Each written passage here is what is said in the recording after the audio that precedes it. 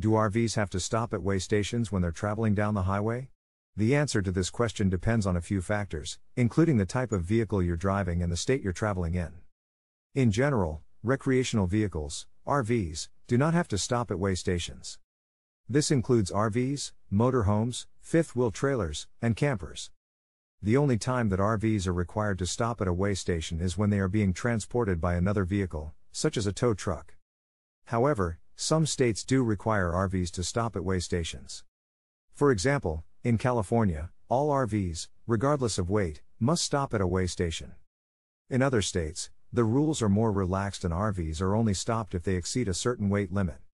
It's important to be aware of the laws in your state, as they can vary. Also, be aware of the weight limits of your RV. If you exceed the weight limit, you may be required to stop at a way station. Overall, RVs do not typically have to stop at way stations. However, it's always best to be aware of the laws in your state and keep your RV under the weight limit. This will help you avoid unnecessary stops, delays, and hassles.